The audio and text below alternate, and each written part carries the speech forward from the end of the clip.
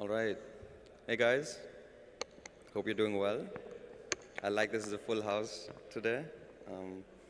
All right, so I'm Ali. I'm the founder and CEO of Magpie. And today I'm here to talk about the importance of cross-chain infrastructure in DeFi adoption. Let's look at the state of ETH right now. Ethereum has established itself as the global settlement and security layer. All of the builders working in the space, all of the innovation that's happening has essentially put the ETH killer narrative to rest. Instead, the focus has been, how do we scale Ethereum? How do we lower the costs? How do we increase the transaction speed?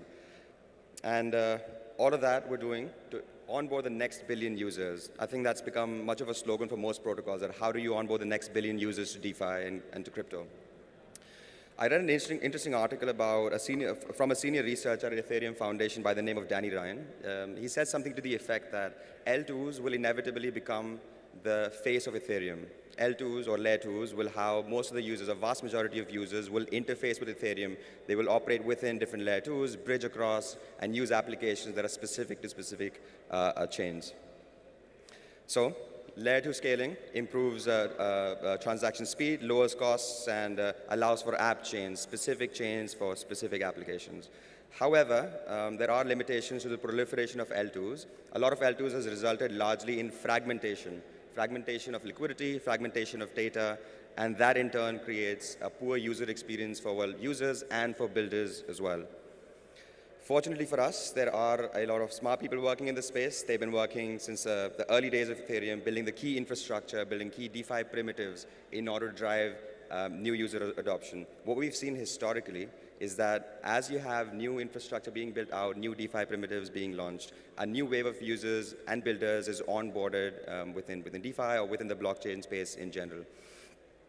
This slide visualizes that to a certain extent. Obviously, we cannot list out all of the protocols, all of the infrastructure that have been built, but some of the key infrastructure providers like Etherscan, the Graph protocol, when they made their services live, it allowed for builders, it allowed for users to query on-chain blockchain information, which previously was very difficult.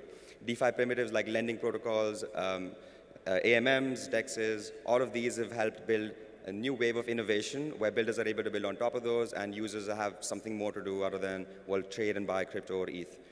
Further, we see layer 2s like Optimism, Arbitrum, Polygon that have certainly led the way in driving further adoption, be it NFTs, GameFi protocols, and finally we have cross-chain infrastructure, bridges, interoperability protocols, cross-chain liquidity aggregator, the likes of LiFi, Socket, or well, Magpie. So new primitives, new tech drives new users consistently. So we at Magpie, too, are working on cross-chain infrastructure. We provide a cross-chain liquidity aggregator that allows users to move any asset to any asset across all of the chains that we support. We further allow for people to access blockchain data, analytical information across different chains, and we're essentially dedicated to this mission to build key infrastructure that drives the next wave of adoption and innovation within the space.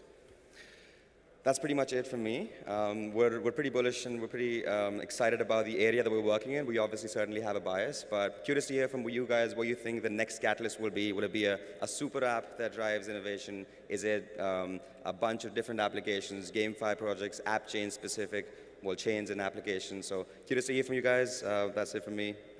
Thank you.